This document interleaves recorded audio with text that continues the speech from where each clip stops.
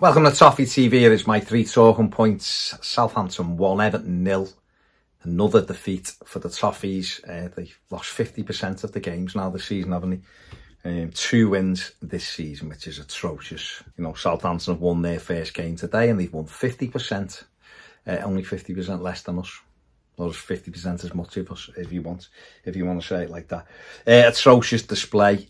Clueless. Didn't have any control at all in the game, and conceded a soft goal.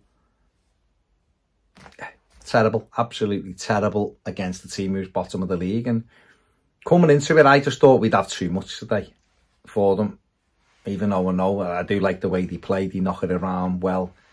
You know, they haven't heavily invested in the squad. Russell Martin's done a good job coaching and getting a way of playing, but I don't think they're not particularly strong in the final third for all of the nice approach play. I think that's only the 7th goal he's scored this season. They hadn't had a clean sheet before today, so well done Everton on that one. And I guess that's my first talking point really, is what is the plan? I've probably said this on half of the videos at least. But this isn't, in my opinion, this isn't a way to get the best out of these players. It's not a way to win games of football. To go into games and almost be petrified of everyone you play, which is how this manager has set Everton up. And how he's made everyone believe that everyone's infinitely better than us and we have to go and give them the ball and just hope we can get a free kick or a corner. And I don't buy it. I just don't buy it at all. I'm sorry. I don't buy it. I'm looking at Nottingham Forest. They were one of the teams that were going to be in the relegation battle this season, according to experts. Although, according to a lot of their fans, they were as well. They were open to just try and, you know, be a bit better, a bit more solid this season, the third tonight. Because they've got a way of playing. They go forward. They try to win games of football. They're positive. And they're a team who was down with Everton, of course, last season, finished below Everton. And yet we have decided to talk ourselves into that we are in that battle to stay up, which is nonsense. And we play like every team is infinitely better than us. Of course, there's better teams than Everton. Of course there is. There's not 16 teams that are better than Everton or 70. There's just not. It doesn't matter how low you feel. There isn't. That squad is way better than what it's performing at. So you ask the question, is the manager getting the most out of them? No, not in my opinion. Absolutely not. And giving the ball up to everyone you play causes you issues. If you continually just go, they're going to have all the ball, so we only want 25 to 30% and we'll see what we do with it. Doesn't work. It doesn't work. You can't do it. There's no element of controlling it.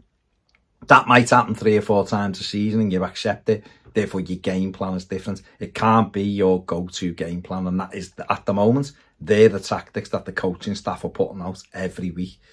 Petrified of everyone, scared of their own shadow. Keep it tight, just whack it anywhere, keep it tight. We might get a free kick or a corner and we might nick a goal. No wonder Calvert-Lewin looks pissed off. No wonder Ndiaye's shaking his head when he comes off. And other people, rumours around now, people want out, Brandtway, people. No wonder Onana had a go in the summer when he left. You can't, the professional footballers, they want to play football. And yet we just concede to the opposition all the time. I just don't get it. I honestly don't get it. I don't get it. I'd rather, I wouldn't be critical of Sean Dyche if he went for it in most games. And when we played the big 6 or whatever, he was more defensive. No problem with that at all. I go, fair play. He's having a look, seeing what we've got. We'll give the ball up. We'll see whether we can keep it tight. You don't mind it in isolation. But when it's your MO every single week, honestly, and again, if he'd have been here he's been in nearly 2 years. If in that time we haven't brought a single player in, everyone, you know, we didn't have any players. He was coping with academy players and all that. You'd take your hat off and go, what can he really do? There's 11 or 12 players he's brought in this squad. And he had McNeil and he had Tarkowski, Michael Keane at other clubs. And yet we're still doing the same kind of mentality as when he walked through the door and we were bottom of the league or 19th, whatever we were. There's got to be a mindset change from all of them. You know, there really has. Otherwise, this is it for the season. You're going to get beat. Terrible performances. You might nick a draw here and there. You'll win some games because the players are just better than the opposition. And you'll end up scraping 17th, and people will be drinking and patting themselves on the back and saying what a great job he's done. And it doesn't have to be like that. Be more proactive. Go after teams. Why take Dom off and just replace him with Beto today and then stick Jack Harrison up front with him? Why not leave Calvert-Lewin on and put Beto on with him? You know, think outside the box a little bit. And go after Southampton and put them under pressure. We don't play any footy anyway. So just knock it long and get runners. I just think, unless we do something to go after teams, we've got West Ham away next week, which will be a tough game. You can easily see Everton getting beaten there as well. Then they go into an international break. Brentford at home scored tons of goals. Are we just going to give them all the ball and hope to keep them out? Then United away. Then we're in December and we've got Liverpool and Man City and them kind of clubs. Then we will be in the bottom three and we will be in a relegation battle, because all of these teams we've just played where we should have been getting more points from. Even Newcastle at home, Newcastle turned up with no strikers. And yet we conceded all the ball and went, 0-0, and he's patting everyone on the back. Fulham, Southampton today. But hey ho, I just think we should go after teams, and if we go after not everyone, I'm not saying City. Oh, let's go after them. I accept you have to alter the way you play, but we are terrified of everybody. Everybody. So it's why I'm not angry. I'm just sort of like, this is just us at the moment until there's a broom that comes on it. The Freakins might do it. They might come in and clear the decks, but we might have to wait till May for that, for them to fully clear it. So it just get through till May. Yeah, I mean, Jarrett Brantwaite, number 2.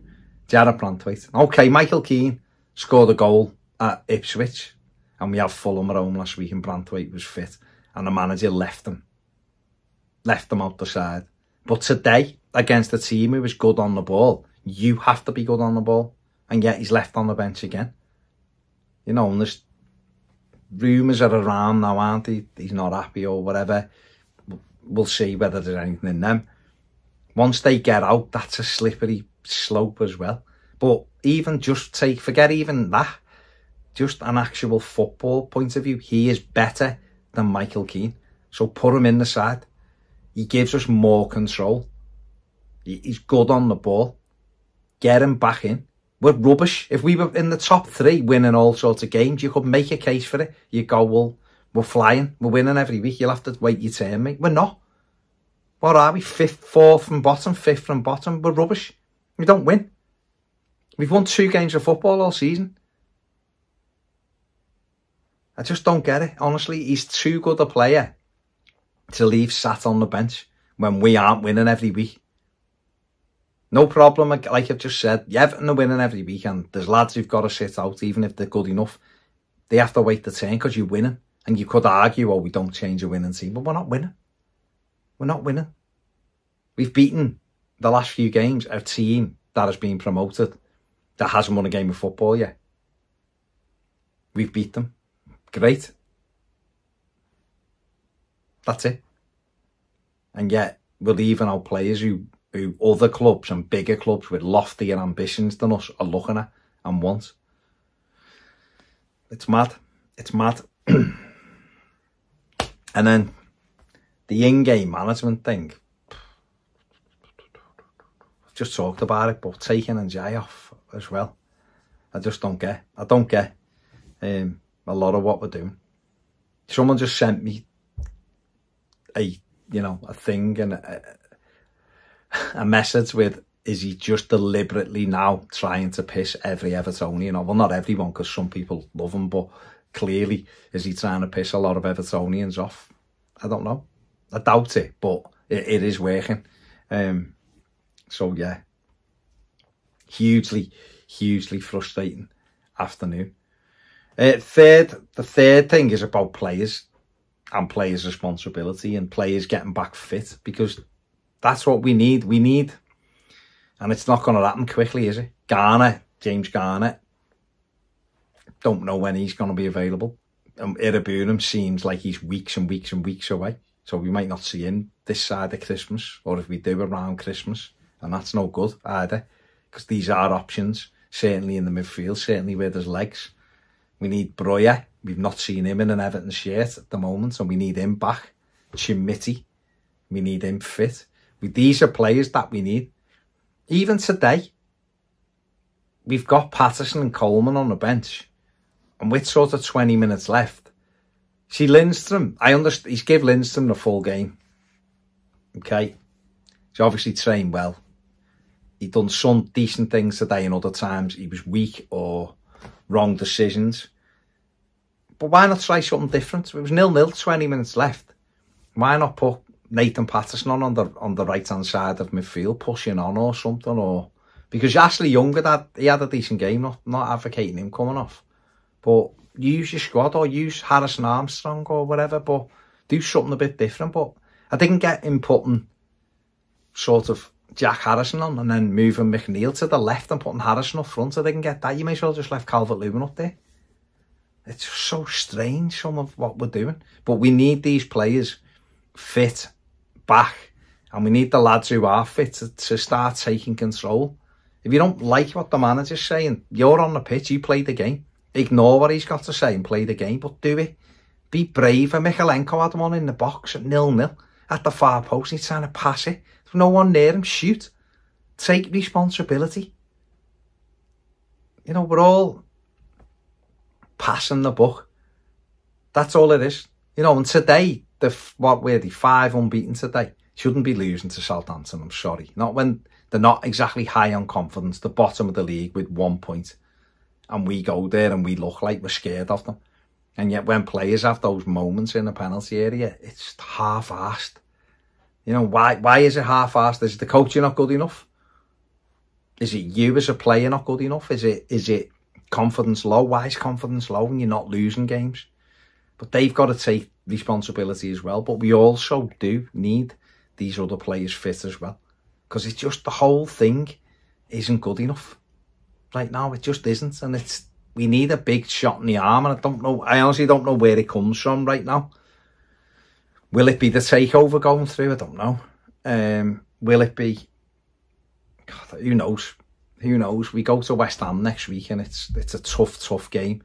They're all right, they've been battered at Forest today, but Forest go at people. So we will sit back, and then West Ham, Bowen, Crescencio, Somerville, players like that are going to be running us. Paqueta, Antonio will be bullying us. Can we win there? Of course we can, but it'll be a massively difficult game. And, you know, if we were to lose again next week, then 11 games in and you've won 2 of them, and it's an international break, middle of November. That's absolutely atrocious. What a shocking return of points and a shocking return of performances. To be less than a point a game at this stage is awful. It's awful. I don't know how we get out of it at the moment. Without being brave, without ripping up what we're doing. That isn't working. Don't want anybody tell you it's working, because it isn't. Start going after teams. Change the formation. If you can't drop Michael Keane because you love him, or you don't want to piss off Brantwaite by leaving him on the bench, or whatever, then play 3 at the back. Go 3 at the back. You know, Tarkowski's not up to scratch. Take him out the side. You can drop him. He's not, you know, as far as I'm aware, he's not got a contract that says I play every minute of every game. If you have to change it, change it. And be more positive and go after teams and get some results. Because right now, just throwing points away left, right and centre and hiding behind, oh, things are difficult. Not good enough. It's so frustrating. It's hard to watch. It's rubbish to watch. I feel so sorry for those fans that have gone down there today and had to witness that. But none of them really should be surprised, because that's what you see in most weeks. With, you know, last season was awful. We went 4 months without winning a game of football. You know, we won games in clunks last year, which kept us out of trouble. But you shouldn't go 4 months without winning a game. So we have to be brave. Try something different. Be braver. Everyone at the football club, be braver. But there you go anyway. Waffle for long enough. Go and have a nice night. If you can, have a great weekend, if you can. It's only footy, isn't it, at the end of the day? Things far more important in the world. There you go. Thanks for watching. See you later.